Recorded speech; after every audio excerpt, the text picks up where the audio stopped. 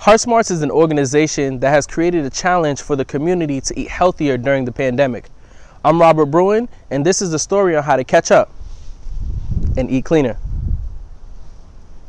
Beverly is a lead ambassador at HeartSmarts and encourages her students to take at least 10,000 steps a day and eat loads of vegetables.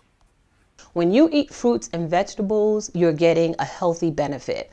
The huge benefit is that there are ingredients inside the fruits and the vegetables, nutrients, and these are things that are in the fruits, in the vegetables, that's going to sustain you and cause you to have good blood pressure. African American women at the ages of 20 and older have a 49% chance of getting heart disease.